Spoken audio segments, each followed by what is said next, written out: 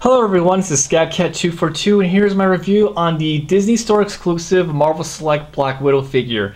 Well, this was a figure I had been wanting to get for a while, but just due to just the price and just my whole time, I just really was not interested in getting it at the time. But I was lucky enough to get this on clearance, as you can see here in the sale price. This was regularly $22.50. marked down to $9.99, so that's an awesome discount. So just get another quick look at the box here. Knocked it over.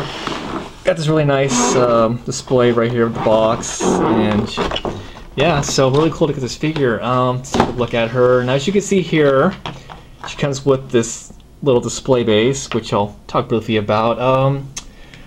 Kind of neat. Looks like there's some Ultron parts attached to this. And then there's a little Ant-Man attachment, which if I get back on there, yeah, so yeah, there's a little Ant-Man in the background. But I thought this would serve as a base, but it's kind of more of a diorama piece because like there are no pegs for the figure. But let's get to Black Widow. Now, she is a really great looking figure, really top notch, excellent paint on the face. But nice if her suit was black as opposed to this purple color they went with, but it's pretty good. Let's go for all pretty good articulation, you know, ball hinged elbows, not elbows, shoulders, and there's the elbows, wrist, okay, and the legs, double jointed knees, ankle articulation. The only drawback is her waist articulation is a little bit hindered. I don't know if it's just stiff or it's just that's as much as it goes. And her head does not move that much at all. Well, mostly because of her hair, because if it was a tad bit shorter or if it was posed a different way, it's really hindering her movement.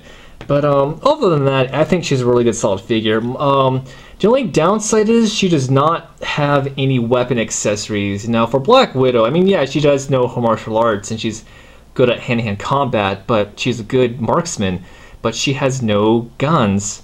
Thankfully, I had a problem for that. For me, I have various guns for other action figures, so I just took one of these pistols that I have and just put it in her hands. Now, I don't know why she didn't have any guns. I guess it was just a cost issue, I guess, but it works out.